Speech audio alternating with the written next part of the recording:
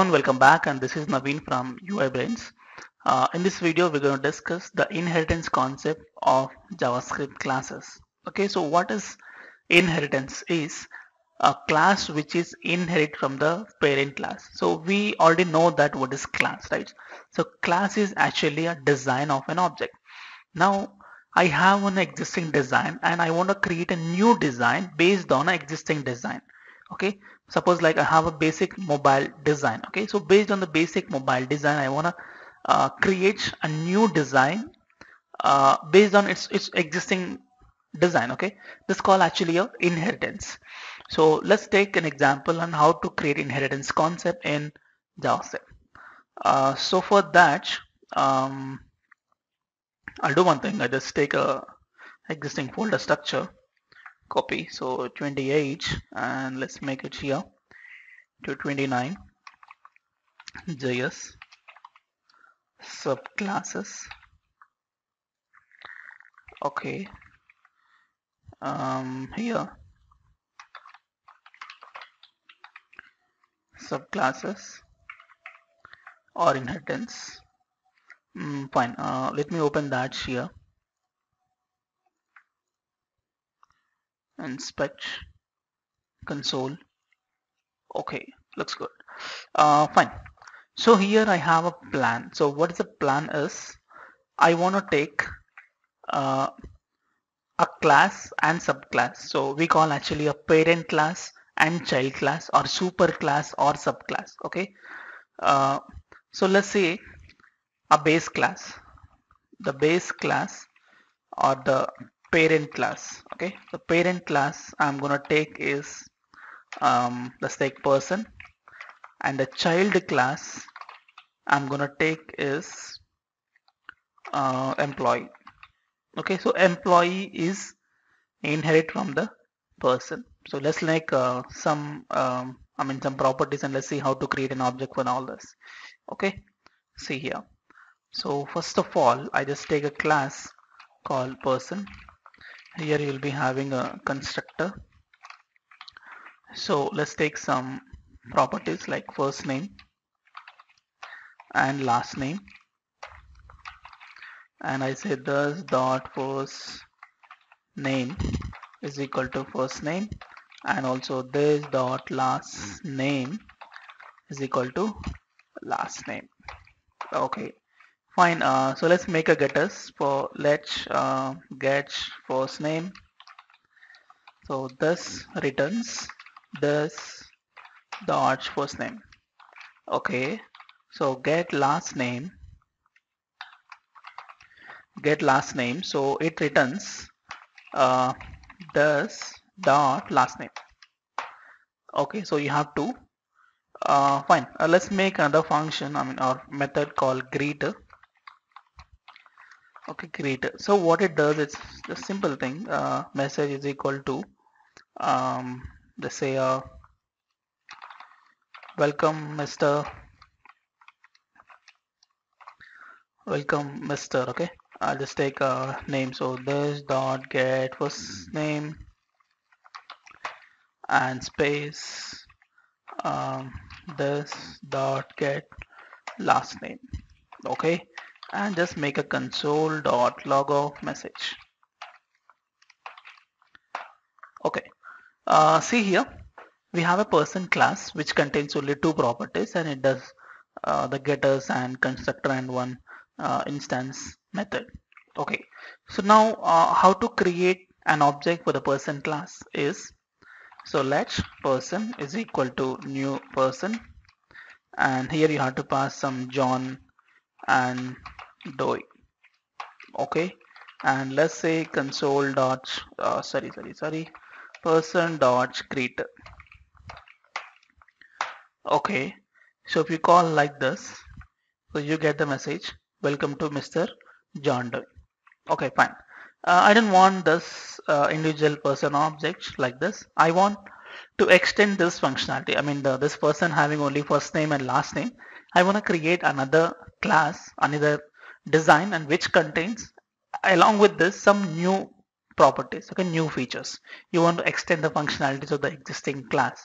Okay, I just take a class called employee, and this employee is not individual class like this. It is having it's behave as a child class for the parent, so it inherits from the parent design.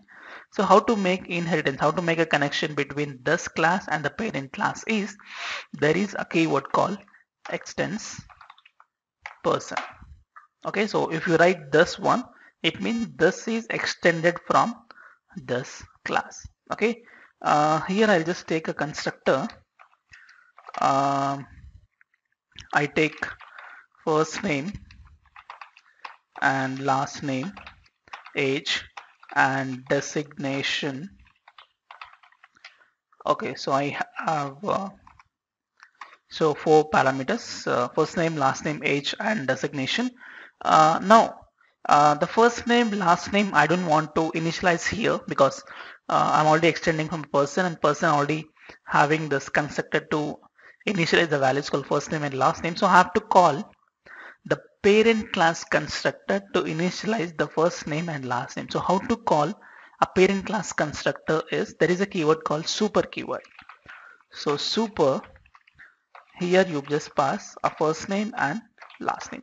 So what are the first name and last name you have provided, and those two first name and last name I'm going to pass to the parent class constructor to get access, and it's going to assign to the local properties of the person. Okay, so because it's already extending from the person, so person already having a first name and last name, so I'm just going to pass to that, and that's going to take an initialize. Okay, so just make use of the existing design. Okay, along with that, age and designation is extra, so I just assign them in my local class age, and then this dot designation is equal to designation. Okay, fine. And I want to access them, so get age, so return this dot age, and get designation, return this dot designation. Okay, looks good. And let's create an object for an employee. So how to create, and which contains the 4 properties. So let's create that. So let employee is equal to new employee, which takes in something called John, comma Doe, and age 40, and manager. Okay, fine. And let's make can I say employee dot greet? See here, I'm just doing employee dot greeter. Just see what is the answer. You got welcome Mr. John Doe. And where is this age and designation? Thing is, see here, I'm just calling employee dot greeter, but in this employee class there is no greet method declared, right?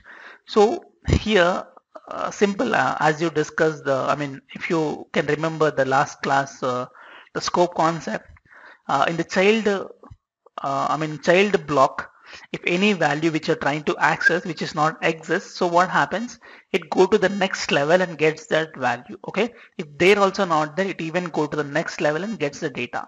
Okay, same way here also, parent scope, child scope. So child scope which doesn't have any function called greeter, so what happened, it automatically gets called the parent class greet function. That's what happened here.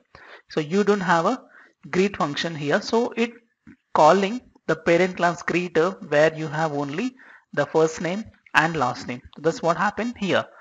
Okay, fine. I don't want to use the greet method of person class. I want to create my own because I want to extend the functionality of an existing class. So I want to extend the functionality.